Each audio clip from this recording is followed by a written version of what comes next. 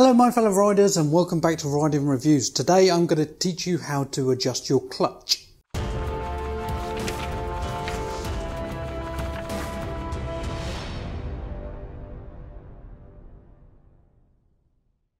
Now on a motorbike there is 3 different ways that you can adjust your clutch. The first one is very simple and you can do it at the side of the road. The second one requires a 10mm spanner and the third one requires more tools. On the first one is something that you would do, say, on the side of the road. The second one is also something that you can potentially do at home. It is just a little bit of an adjustment. The other one is something that usually gets done in the garage, but I'm going to show you how to do it anyway. So on a push bike, if you've ever had one, you'll know what this is. It's an adjuster for your brakes on your push bike, but in this case it's used to adjust the clutch. So if you pull in your clutch and it doesn't stop the wheel or you're finding it hard to get into neutral, you can adjust this one on the side of the road or at your house or wherever.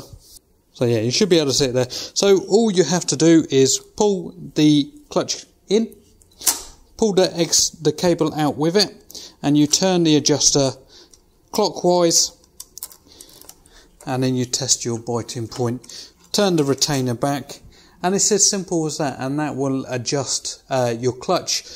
This is helpful especially if you're checking your bike over before a ride and you just want to make a quick adjustment to move your biting point out slightly.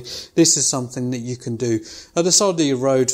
As you can see, it takes you a couple of seconds to do and it's not that much of an issue.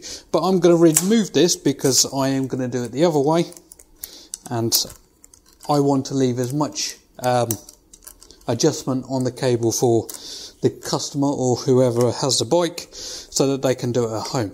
The second adjustment I won't actually show you on the bike, but I do have a demonstration cable here. So this is pretty much the same thing again. This is a clutch cable. Again, you have an adjuster, and all this does is extend the outer sheath of the cable because it's the inner part that will actually stretch.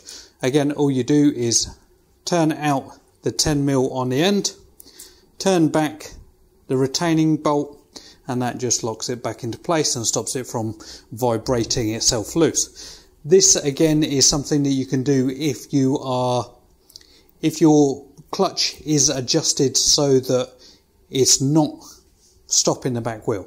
If the back wheel is stopped all the time, both of these adjustments aren't going to make any difference, and you may need a new clutch if that happens. But if it's a fairly new bike, then you may just have to do more of adjustment on the bottom, and I will show you that now. So I find the easiest way to do this is by starting up the bike, sticking it into first gear. Obviously you can't do this unless the bike has got a centre stand. Let the back wheel spin. So you've got to loosen off this 10mm here, because that is a retainer one. Put a little bit of pressure on the back wheel. Turn the screw until the back wheel stops.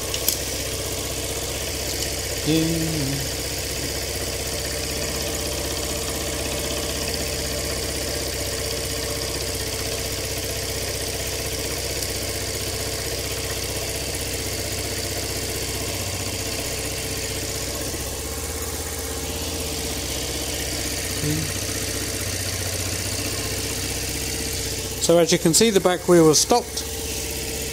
Turn it out half a turn. That's quarter. That's half. Then test the clutch.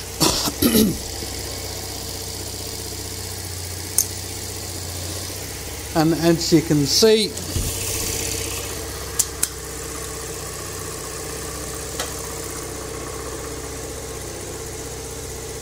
so the biting point is now about 3/4 of the way out.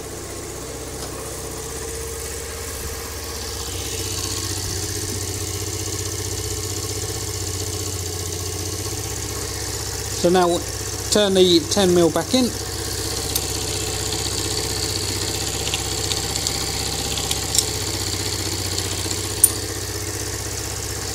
Just to make sure, test it one more time.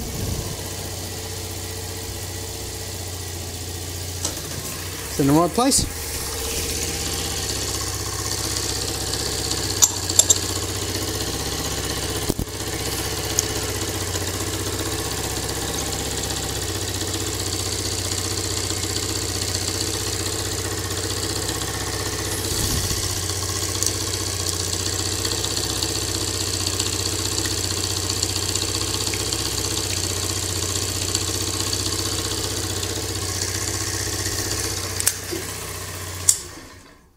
And that is how you adjust your clutch.